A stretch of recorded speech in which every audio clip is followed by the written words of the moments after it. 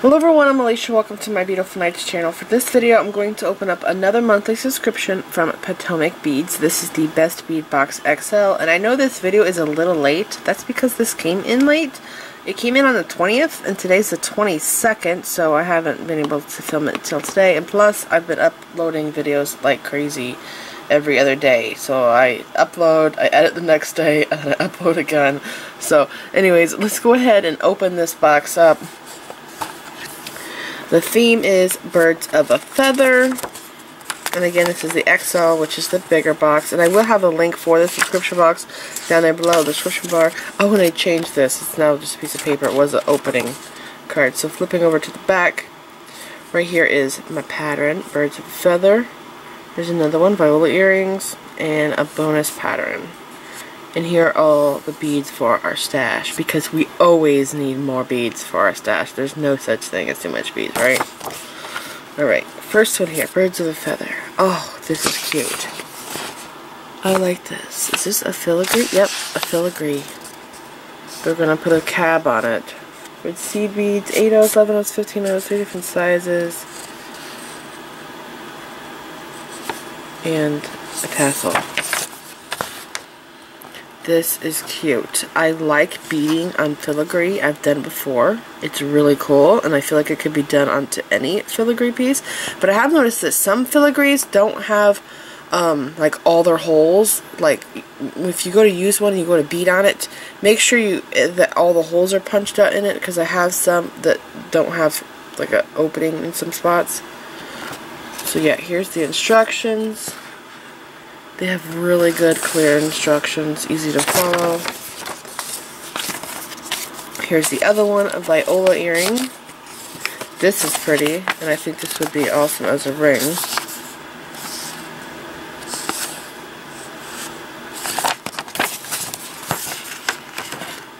Again, very clear instructions.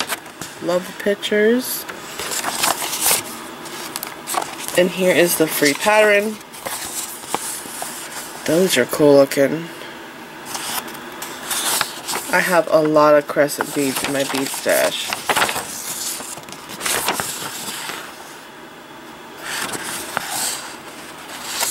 I bought them in bulk bags. And I did make a couple designs with them, but I have not done tutorials with it. Alright, so here are some things. Laser cut disc ivory. Now I know this is not a real ivory, it's probably done with acrylic. But I have to say, that is gorgeous. I love this piece. So much can be done with it. Yeah, you can use it as a pendant. But a piece like this, because there's so many holes in it, I would like to have bead stringing wire coming from that hole, and then one from that hole. And then down here, there's 3 holes, so I could have bead dangles. There's a lot that can be done with this, and because there's a hole in the center, you could put something on the center of this piece. It's really beautiful, and there's a lot of possibilities with this. You can also put this into a bracelet. You could have a cord on this side, do macrame. It could be the centerpiece of a bracelet. That's an awesome piece. Alright, so next thing, we have check rounds. Wait, are these trucks? They are trucks. I thought they were going to be round duos. This is a beautiful color. This is matte iris. I have a lot of iris color or beads in my stash, but I don't have matte. I have the shiny version. Those are beautiful. And then we have some daisy spacers. Yep, brass. Antique brass. Those are nice. And PC pear drops. So these are the beads for our stash, I believe. And the other ones for the projects are in bags. I'm going to go ahead and open this. These are gorgeous, and man are they big. Oh my gosh. Beautiful peach. It's like a rosaline peach color. These are gorgeous. These would make an awesome earrings, but they would also be great as a pendant. I like those a lot.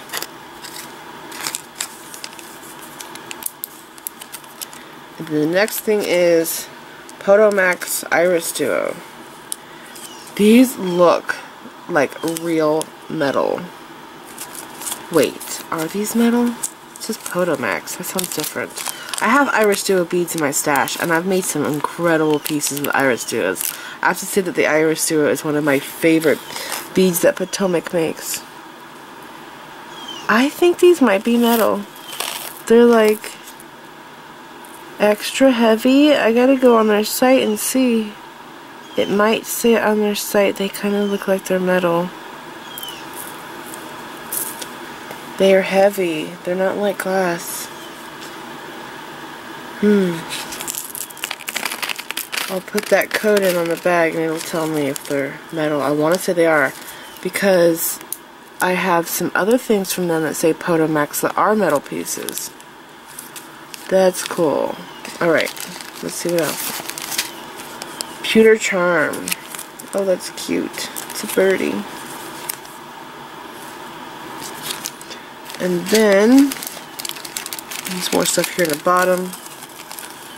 There is Potomac Crystal 3mm rounds. They're faceted. And then there is pinch beads, two-tone. That's neat. It's brown with, is there purple in there? Yeah, I kind of see brown, purple, and maybe like a yellow, like a jonquil color. Exclusive color. And then we have these. I love these. This is Alexandrite. So I don't know what color you're seeing here. You might be seeing purple because I have two bulbs. I have a daylight bulb and then I have like a regular bulb. I need to get both daylights because they're the best for filming. But I haven't been able to find a second daylight one where I get my bulbs at. But anyways, this bead here is amazing. Whenever you see a glass bead, this is Alexandrite. It's not a gemstone, it is glass. But in lighting in your house and like fluorescent lighting, it looks blue. But take it outside and it will be purple. It'll change color. It's really neat. So whenever I make something with these, I have to keep in mind that it changes color in the sun, and try to make something that looks good either when it's in regular lighting or outside. And then these here, I have these Toho Demi rounds. Wait, is the Demi? There's Demi and O beads. O beads are bigger than these. I have these in 8/0s. I think these might be 8s. I'll have to put in that product number there and I'll see. And I want to say they have the same color. I have blue iris or green iris in my stash. But those beads are awesome. I love how big the holes are. I know that these are for stitching really, but I like that I can use these on cord because they have large holes. And by the way, I have some weird problem going on with my electricity, so my fan, my lights, and my TV dims in and out, so if the lighting is dimming, it's because there's like some electrical problem going on in my house. These here are round lever back earrings. Oh my gosh, I have never seen these. I didn't know there was such a thing. I guess this makes sense though, because all the ones I have are like oval shaped.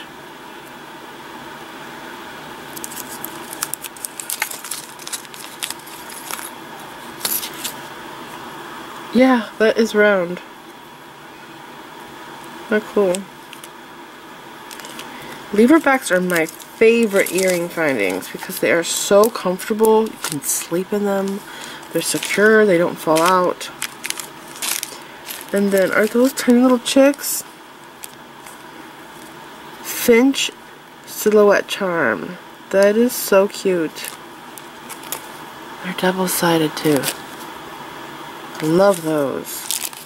And these are awesome. I have these in antique brass.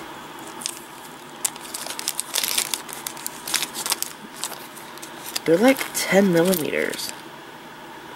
Doesn't say it on the bag, but they're pretty big.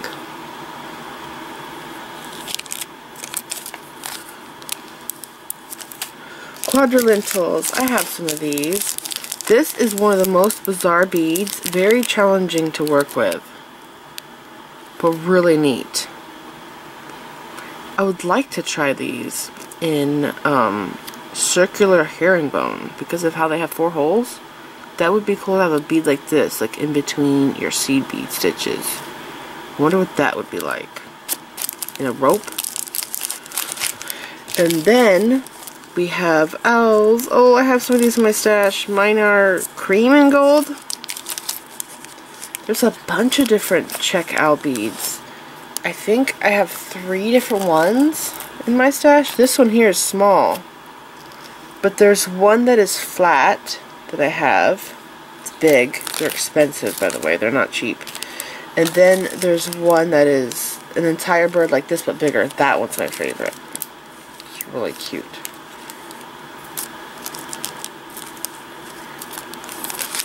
And then we have check faceted drops. These are great, and I have to say, I don't have a lot of check drops like this. I have a center hole in my stash. I mostly have the one that has the hole here at the point because I make flowers with them all the time. But the check teardrops that have this center hole like this are the best quality. They are not sharp at all. The regular glass, like ones you can get from China, they have sharp holes at the top there and at the bottom, and they will cut your thread. So I always be careful what I do with those. But I think I have a pendant or maybe a ring that I may use teardrop beads like this with. I think it was the romantic one. I don't know. I'll look through the pictures and see if I use teardrops for that. And I'll post a picture now.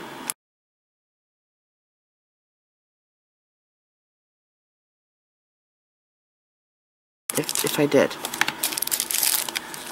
But yeah, you could use these in a pendant. I like making them in a pendant.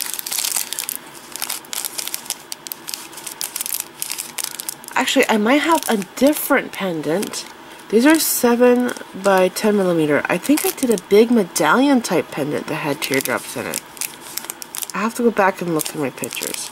Anyways, here are some Storm Duos Amber Full. I have this Amber Full in Potomac buttons.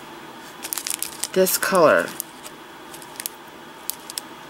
And I have to be honest, I wore the bracelet a lot, and the color on this, or on the button, it's the same Amber Full on the button. It actually is coming off, and the button is clear underneath. I thought it would last like a really long time, but it's not. So here is 2 of the projects. This is the Birds of a Feather one. I'm gonna move all this stuff out of the way. Let's see what cab I got.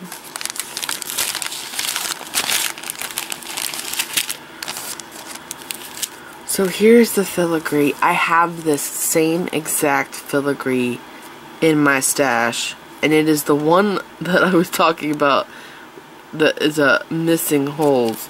So mine, there's like this area, there's like 2 holes that are not poked out. So yeah, it's a big one, isn't it? So then that's the filigree, and here's the cab. This is big. I thought this was going to be smaller.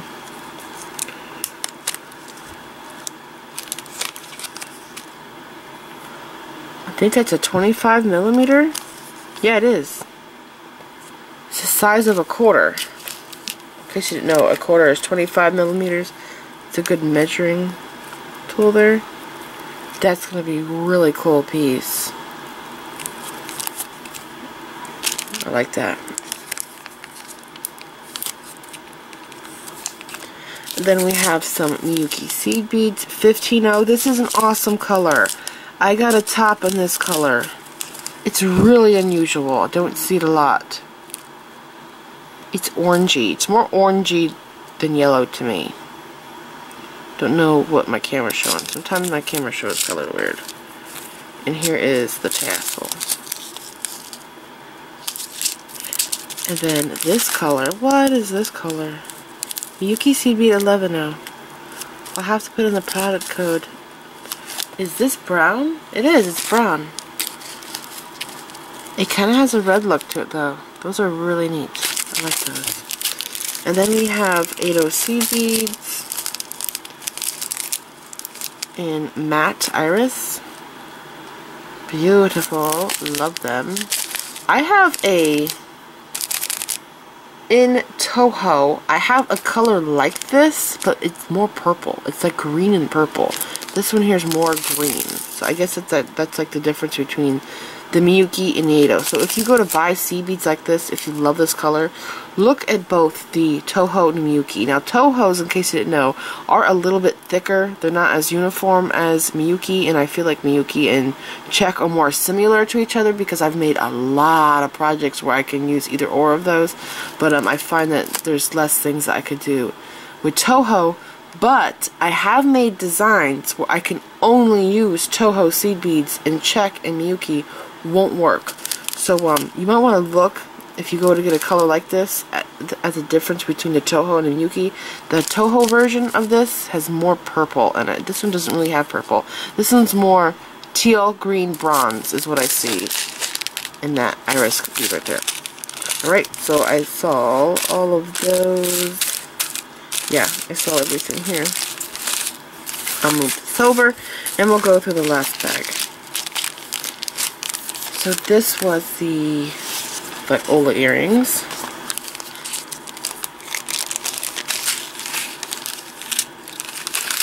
Oh, that's a big setting. That's neat. Oh my gosh, this is amethyst cabochons. They're so little, 12mm. Look at that.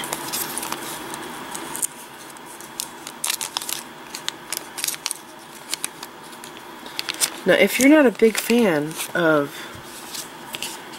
earrings like this, because they're so large, right? I mean, this is a small cab, but for an earring, that's kind of a big earring. You could totally make your earrings into a ring. I do it all the time, and I don't know what the back of this looks like complete, but like this bead right here might be where you add your ring band onto this kind of bead. You always want to add your ring band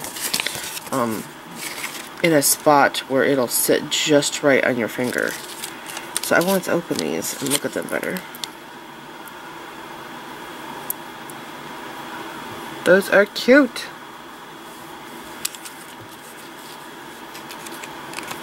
Alright, so those are the cabs. Why do they always go upside down? Then when I take pictures, I have to stop and flip them over.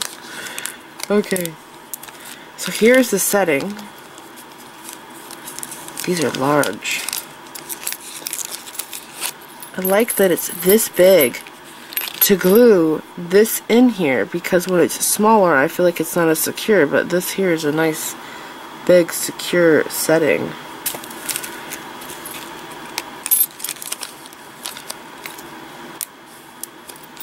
And then the seed beads, this is purple iris, metallic dark plum iris. Ooh. So it is darker than purple iris. And then this Montana blue. I think so. Montana blue is gorgeous. It's like a denim blue. It's like a smoky blue. Really pretty color. Look at that. Those are 4mm and then 15-0s. Oh wow, this is cool. This is a color lined Miyuki seed bead 15-0. It is purple lined. But it's not a regular clear bead. It's like, how do I describe that? Almost like citrine with purple inside. Those are beautiful. So does it show? Is the beading going to go behind? I would have to read it. I was just wondering if the beading is going to go behind this setting. So if like the beading would touch your ear. I'm thinking it might. That's how I would do it. So this is it. I'm going to put everything all together so you can see it all in one shot just to know how much you're getting. I laid everything out here so you could see it all in one shot, and something here that I'm really loving and dying to work with are these pear teardrops. I don't think I've ever made anything with this shape, and I'm seeing that there are some beads here that would look really cool with these. Like, I actually like these two together, so it would be cool to do earrings with this here on the top, so I would have to bezel this too. And if I don't use these, I also see how these pretty much go with the seed beads here. Like, even these look good together, and I know these are for, like, these I think it was, but I like those together. I like these two colors together. I see how these go with a lot of things in this box. I love these with the green. Very pretty. So I'm kind of wanting to do something with these. And these here also look great with that. So I don't know. If there's something here that you're interested in and you would like me to do a video using, let me know down in the comments and I will see what I can do. And remember, I always try to make something using the materials here that I have in the box. I try not to go and use really anything from my stash. The only thing I'm using from my stash is pretty much basic things. Thread, simple findings, stuff like that. This is it. I hope that you guys enjoyed this video. Please like this video, leave me a comment, subscribe if you want to see more of my videos, and make sure that you click the bell button so that you get notified whenever I upload new videos. And check me out on my social media sites. I'm on Facebook, Instagram, Pinterest, and Twitter. Thanks for watching.